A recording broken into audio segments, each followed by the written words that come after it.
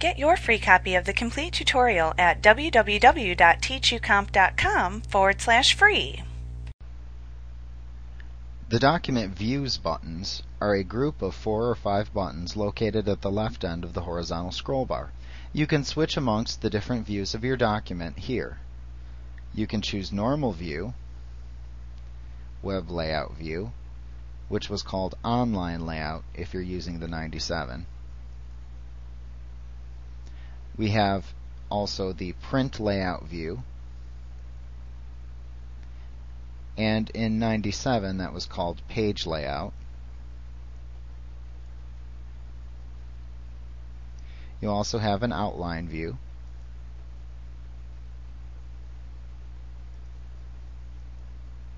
and in 2003 we also have a Reading Layout View, which simply lays multiple pages next to each other.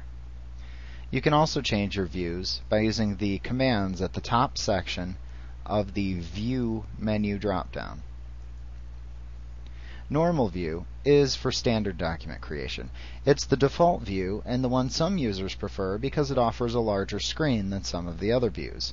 Its major drawback, as you can see, is that it tends to slightly misrepresent the way that the document will look when printed. The reason being is that you cannot see any margins in this view. Well, we can see the right margin, but you do not see your top margin and you do not see your left margin.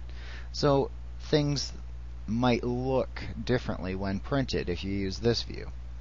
The web layout or online layout is the view used for creating web pages with the Word program. However, our recommended view is the print layout view, or it was called page layout if using 97.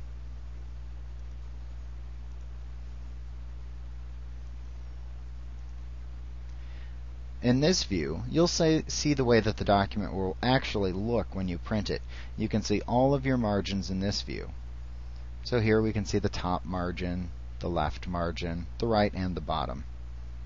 The outline view is used to help you organize hierarchy of ideas in an outline or agenda, and other than really creating that specific type, we don't tend to use it very often. Like what you see? Pick up your free copy of the complete tutorial at www.teachucomp.com/free.